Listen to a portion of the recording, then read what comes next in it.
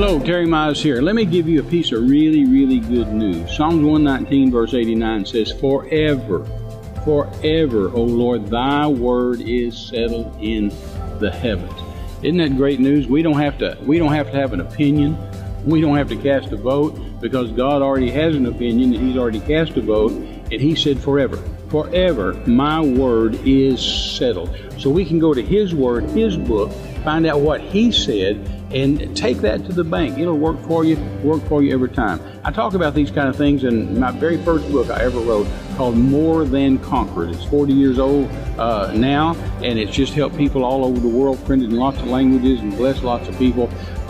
Click on the link below. I'll send it to you for free. Help us with the shipping and the postage, and we'll just send it to you for free. It won't cost you a dime, and it will bless you, and it'll help you to realize that forever, the Word of God is settled. You already know how to win. You already know what the outcome is going to be.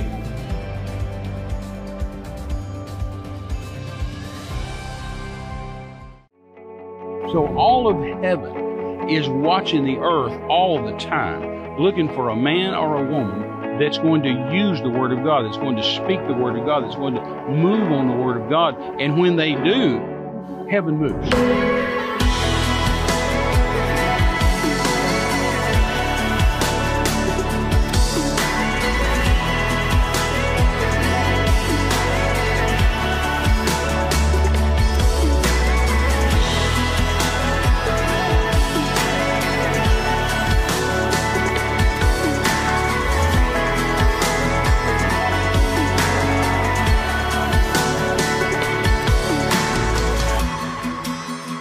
Hello everyone, God bless you and welcome today to Terry Mize Ministries More Than Conquerors program. We are thrilled as always to talk to you, and we've just had a wonderful time over the last several programs talking about the 5 smooth stones that David used to take down Goliath and cause Israel to have an amazing win in a battle that looked hopeless, impossible, and yet the weapons of our warfare, the Bible says, are not carnal, but they are mighty through God to the pulling down of strongholds, to overthrow the kingdom of darkness, to overthrow the devil's plans against you and your family.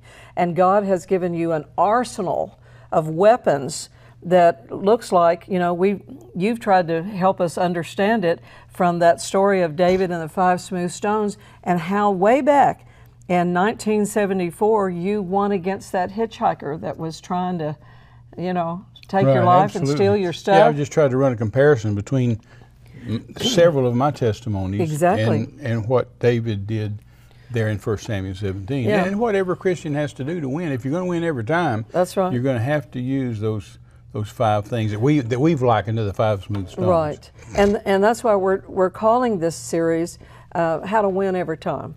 You know, how you can win, how Terry has won, how we've proven through the years and decades of just our life on this planet that God's Word, when you, like Gloria always said, when it'll work for you if you work it. It'll work for you. Well, this is one way to help you. She called me on the phone one time decades ago. Oh my! And she and Kenneth, she and Brother Copeland had been going through a real battle. Yes. With finances. It was right after they'd put on the World Communion Service and some partners. Anyway, it doesn't matter. What a story. But they were several $1 million in debt, and they don't believe in that.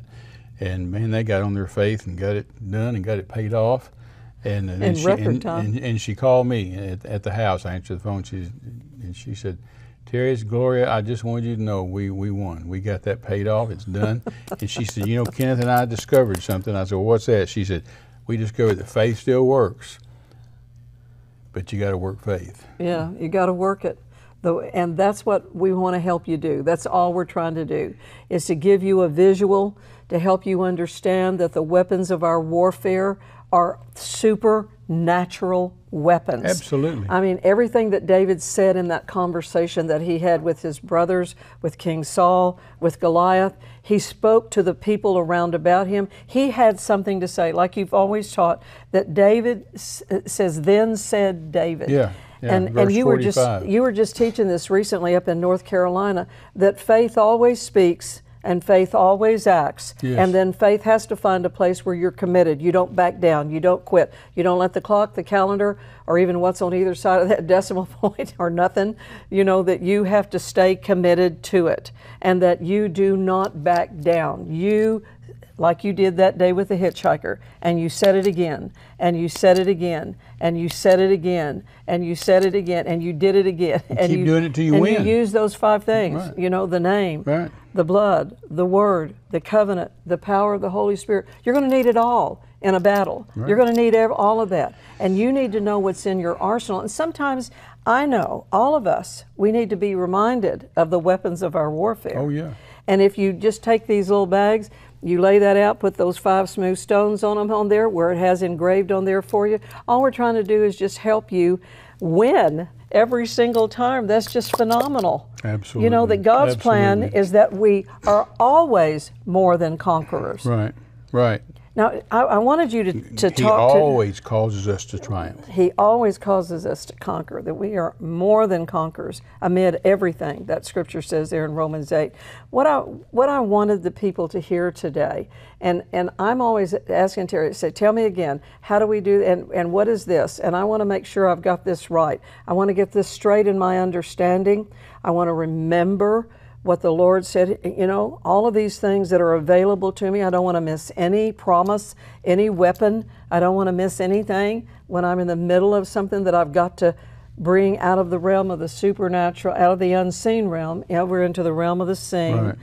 You discovered how God, all this battle, what do we say, the battle plans of hell and how heaven works in the middle of a battle. And that when God speaks, then what do? What's our job? Well, it's just 5 little things that the Lord spoke to me one night. Remember this. I was in a church. I was in the pastor's office. I was studying my notes, studying my Bible, about to go out and preach. Right. And the Lord said to me, write this down.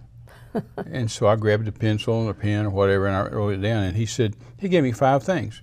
And they were simple things. It's so simple. Anybody can do this. And so I wrote them down. And the Lord said, go out there and preach that tonight.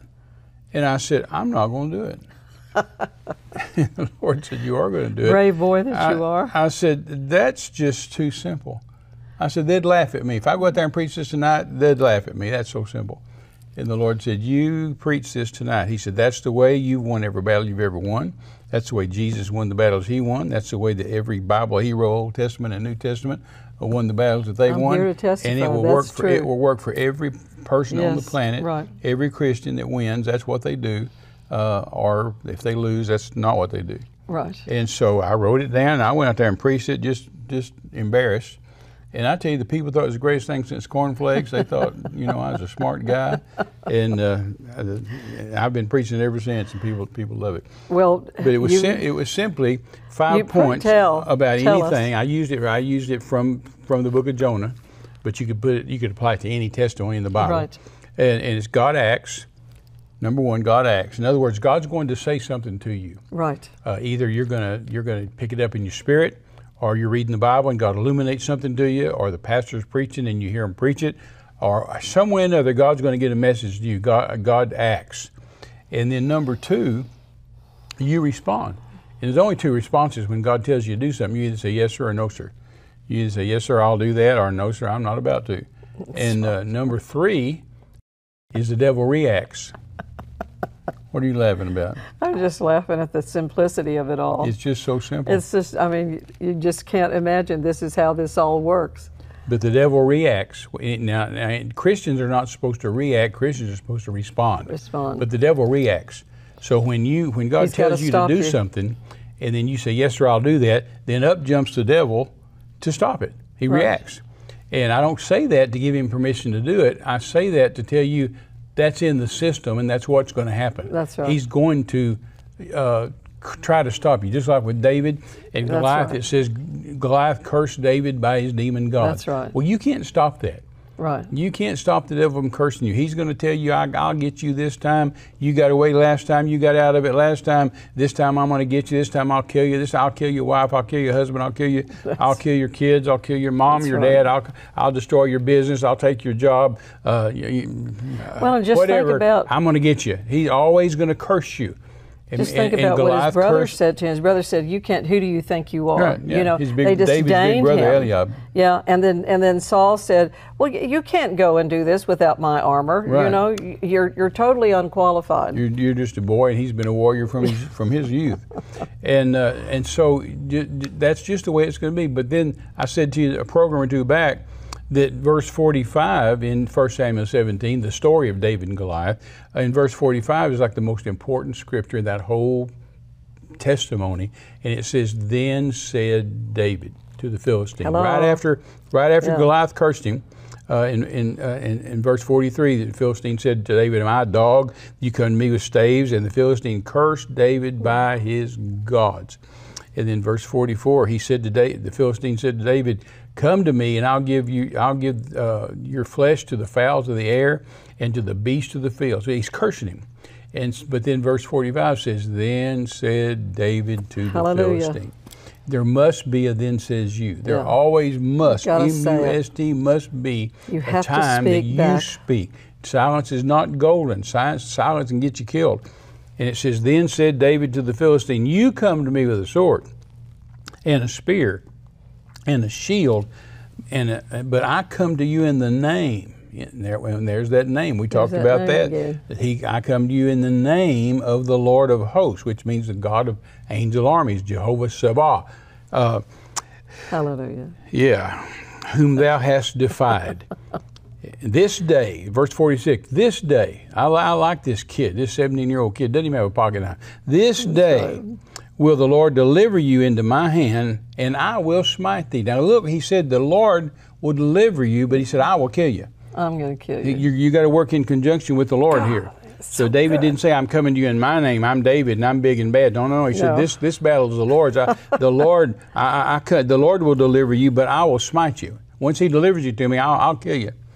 And he said, "But I will smite you and take your head from you, and I will give the carcasses of the host of the Philistines this day unto the beasts of the field and the fowls of the air. And all the earth may know that there is a God in Israel, and all this assembly shall know the Lord saves not with the sword and spear, for the battle is the Lord's, and He will give you into our hands." Now, all those are scriptures out of the Old Testament that he's been meditating, that he's been meditating while he's out there keeping the sheep, playing his harp, writing worship songs, praising the Lord, meditating on those scriptures. So when he comes back face to face with Goliath now, he uses the word, the name, the covenant, and the blood and the power of the Holy Spirit. Amen. I mean, that's so powerful. That's so powerful. Go back to your 5 things. But anyway, God acts, tells you to. So it may be something as simple as, "I want you to go pray for Sister Whippendittle." Or it may be, "I want you to fast lunch tomorrow." It have to be something big. It may be, "I want you to go to church in the morning. It's Saturday night. Be sure to get ready for church in the morning." It may be something so simple. Yeah. And you'll say, "Nope, I'm not going to do it." Or you'll say, I certainly will. And you make that commitment. You make that decision, which is part of faith. Faith is always a commitment. And or it may be some big deal, like, "I want you to go to the hospital and pray for somebody with cancer," or "I want you to raise that person from the dead," or "I want you to go preach the gospel," or whatever God tells you, it doesn't matter. But God's going to act. He's going to say something. And then number 2, you're going to respond to that. And you're either going to say, "Yes, sir, I'll do that," or "No, I don't think that's a good idea." Respond in Jonah's case, which is what the story I usually use along with that, in Jonah's case, he said, "No." God said, "Jonah, arise and go to Nineveh, that great city, and cry against it, for their wickedness has come up before me." And Jonah said, "Nope, that ain't going to happen. I'm not going to Nineveh." And so he went down and got on a boat and took off for Tarshish. And so he responded all right, but he just responded the wrong thing.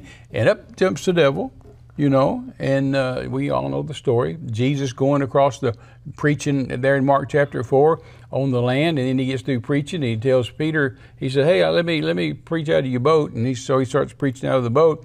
And when he got through preaching, then he said, "Let us pass over to the other side." So that's God acting. Right. Jesus said to the disciples, "Let us pass over to the other side." That was the command. Right. And they responded. They said, "Yes, sir, get in the boat, let's go." And so they started off, and up jumps the devil. Here comes a storm. And so they woke Jesus up, because he went to sleep immediately, and they woke him up. "Master, don't you care that we perish?"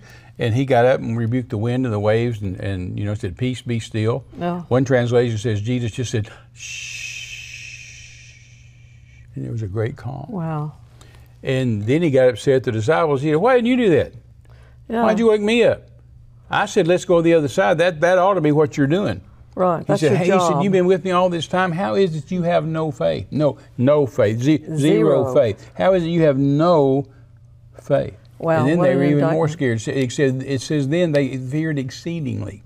But anyway, God acts, you respond. The devil will react to that. Again, I'm not saying that to give him permission or license to do it. I'm just telling you that's the system. That's what his happens. If it's something as easy as saying, I want you to fast tomorrow, somebody's going to invite you out for dinner. That doesn't mean they're the devil, but that is the reaction to stop you from doing what God told you to do. The temptation. And then the fourth thing is exactly the same as number 2. You respond. Right. Only with the first, on number 2, you respond to God. On number 4, you respond to the devil. That's you say, devil, I rebuke you, get thee behind me. That's what David did. He responded, then said David to the Philistine, and quoted the word to him. And so we've got to understand that our response to the devil is just as important as our response to God. That's exactly if you don't handle right. number 4 right, they're not going to be in number 5. That's right. Right? Jonah almost lost his life over that deal. But then number 5, then God counteracts and you win. And that's one way you win every time. God acts, you respond, the devil reacts, you respond, God counteracts and you win. Now you're well warned here about this, because this is how it all happens in the realm of the Spirit. This is what's happening out there in the realm of the Spirit, and you're the one that defines the win or the loss in your life. And that's why you can't let the clock or the calendar or your resources on any level, whether it's even health in your body or money in your bank account or lack thereof, or who's on your team, it just doesn't matter. Let me give you just a little hint about doing anything in faith. Please. You want to know the secret? You want a hint? Please tell us. You'll never be able to do it by yourself. That's right. God's not going to tell you to do something you can do. Right. God's going to tell you to do something you can't do.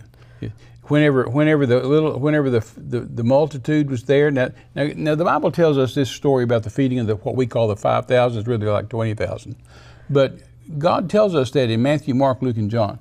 I've discovered over all my years in the Word that anytime God tells you the same testimony in all 4 Gospels, He's trying to say something to you. That's right. Because most stories you'll just find in one Gospel, maybe 2, sometimes even 3. But this story of the little boy's sack lunch feeding all those folk, this is in all 4 Gospels. So it ought to perk our ears up and say, He's trying to get something across to me. These are clues. They're absolute clues. And so whenever Jesus was preaching to them, the disciples got tired. They didn't want him to preach. They wanted him to hush. They were hungry. They were tired. So they chose Philip to go up and tell Jesus to hush. Philip, you go tell him he's been preaching too long. So Philip goes up there like a knothead, taps him on the shoulder and says, "Excuse me, Master." Yeah. "What is it, Philip?" "I'm preaching." "Well, yeah, I know, sir. That's what I want to talk to you about. You've been preaching a long time." One chapter said he'd been preaching for 3 days. And there's no McDonald's out here. There's no, thank heaven for 7-Eleven out here. There's nothing out here for these people to eat. Now, they're tired. They're hungry. Now, send them away so they can get something to eat. And Jesus turned the table on him and he said, "All right, hotshot, feed them." Yeah. And Philip said, "Oh, no, never mind. I'll just go sit down." No. You said they're hungry. You said they're tired. You think I'm abusing them. Now feed them. And what did he do? The first thing the disciple did was looked in the bag. Yeah. It says, and Philip looked in the bag, counted the money, and he said, "We can't do it." Right. Actually, it says 200 pennyworth is not sufficient that each of these may have a little. Did Jesus ask for a financial statement? No. Did Jesus say how much money we got? No. Did Jesus say, "Can we do this?" No. Did Jesus ask for his opinion? No. Jesus said, "Feed them," and he looked in the bag. So Jesus is always going to tell you to do something you can't do. Faith will always tell you to do something you can't do. Faith never makes any sense until it happens. Well, and that brings us down to our fourth stone here, the covenant. The whole reason we can act and react, we can act and respond, is because we know that behind us is the authority of the covenant based on the death, burial, and resurrection of the Lord Jesus Christ. Yeah. I mean, who would even lift their head up if you didn't have authority, supernatural, spiritual authority, that has been given to you through the covenant. What basis would you have to operate on? Yeah, no joke. I mean, that's it. I mean, that's the only basis that you have, Terry, is that death, burial, and resurrection that gave us a New Testament covenant. Resurrection Sunday, Easter Sunday, was not very long ago. That's the greatest day on a Christian's calendar. Hallelujah. It is the most important day, the most important holiday on a Christian's calendar is the fact that Jesus rose from the dead. Had Jesus not risen from the dead, had there not been a death, burial, and resurrection, then all this would be in vain. In fact, the Apostle Paul said it in 1 Corinthians 15? Yeah. He said, if there is no resurrection from the dead, that means that Christ didn't rise. And if Christ didn't rise, that means that your preaching is in vain and your faith is in vain, and we are of all men most miserable. Most miserable. But I got news for you. Your faith isn't in vain, your preaching isn't in vain, and we're not miserable. Because the death is real, the burial is real, the resurrection, thank God, is real. He's alive. And well, what we could actually call Easter Sunday is Covenant Sunday. Covenant Sunday, Resurrection Sunday. Covenant Sunday. It's like somebody I heard said it like Easter Sunday is like our Super Bowl. Oh, absolutely. It's the biggest thing of the year because of the death, the burial, and the resurrection of the Lord Jesus Christ. That gives you all those years you've taught spiritual authority. Of course. It's because of this, the covenant. That's what separates Christianity from every other religion. That's right. Is all those other prophets, whether they were good or bad, nice or mean, imaginary or real, Jesus is the only one that's still alive today. Jesus is the only one that was killed, buried, and rose again. Amazing. That's where you separate the men from the boys. We don't have a lot of time today, but I want to tell you something real fast. One time, this is 25 years ago, when Dean and I were pastoring Corpus Christi, I was just having a hard time with things that were going on in the church, and there was some gossiping people, and there was strife, and among some of our leadership perished the thought. And I was just walking around kind of just, down about it and trying to pray about it in tongues, and I couldn't quite seem to get victory about it. And I saw in my head, I saw myself throw my hands up and yell, and I just saw this in my mind. I know it was the Holy Ghost. The death, the burial, and the resurrection of the Lord Jesus Christ. And we had learned about 2 years before from Brother Hagin, he said, I just usually act out what I see myself doing. Mm-hmm. And Terry, I was upstairs, and I started down the stairs, and I just threw my hands up yelling, the death, the burial, and the resurrection of the Lord Jesus. And I said it over and over all the way. Did it again.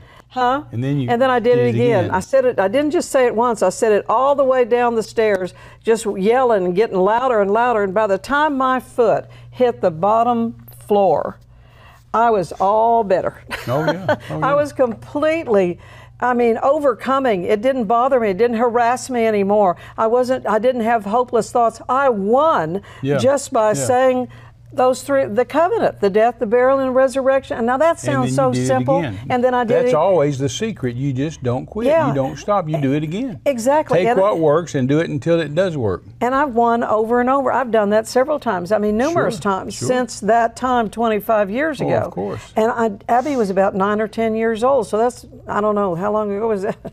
It was just absolutely fabulous to know that the covenant, just saying the death, the burial, and the resurrection of the Lord Jesus Christ helped me win over my own emotions. How foolish that is, but it worked. Amen. I agree. The covenant, when you say the covenant like you did that day, the name, the blood, the word, the covenant, and then you knew you were going to have the power of the Holy Spirit if that guy shot at you. Absolutely.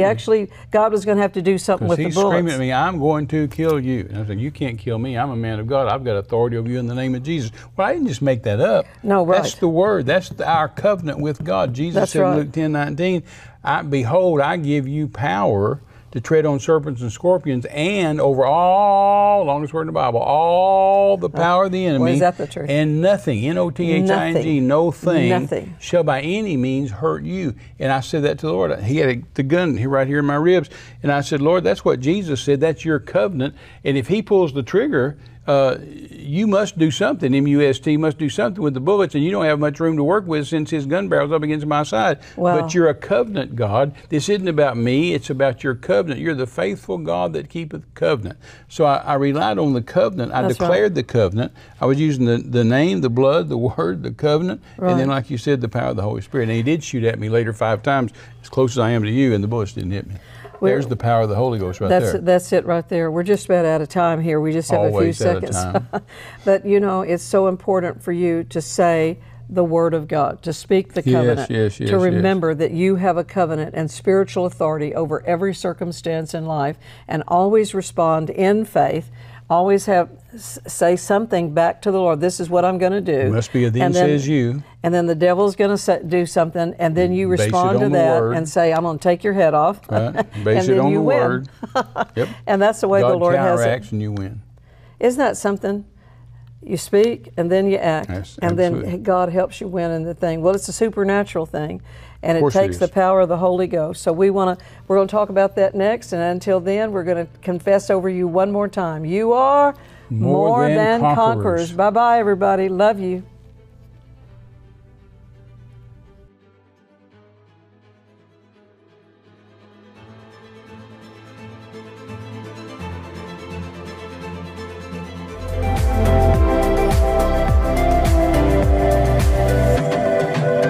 Renee and I just wanted to pop in and bless you and speak a blessing over you and tell you about a resource that's available to you. I recently did a message at a church that the pastors had asked me to minister on the supernatural, on the miraculous. And Renee and I both felt like that the Holy Spirit just showed up and did a good job. We called it, Where Are You From? You know, are you from this world here, or are you from the heavenly world? And I think you get a hold of it, it'll bless you, it'll minister to you, and you'll learn some things about miracles. Well, it was so profound in that we have to realize that we are living in a realm where we're surrounded by the natural, but yet we're called upon, Terry, like you taught, to live out of the supernatural realm. Absolutely. And I think you probably hadn't heard anything like this before. I asked some pretty pointed questions that I think will be a blessing to you. Sure will. The details are on the screen on how you can get it. Order the CD with shipping and handling or download instantly at terrymize.com. How God anointed Jesus of Nazareth with the Holy Ghost and with power, who went about doing good, not bad, good, and healing all. A-double, the longest word in the Bible, all, healing all that were oppressed of the devil. That tells us God's good, Jesus is good, the Holy Ghost is good, and the devil's bad. The devil's the oppressor. And that answered a lot of questions. No, it does. They told us in church that sometimes God and the devil switch places. Yeah, the devil did the good stuff and God did the bad stuff. Yeah. And that's just not true. Never. Jesus went about doing good.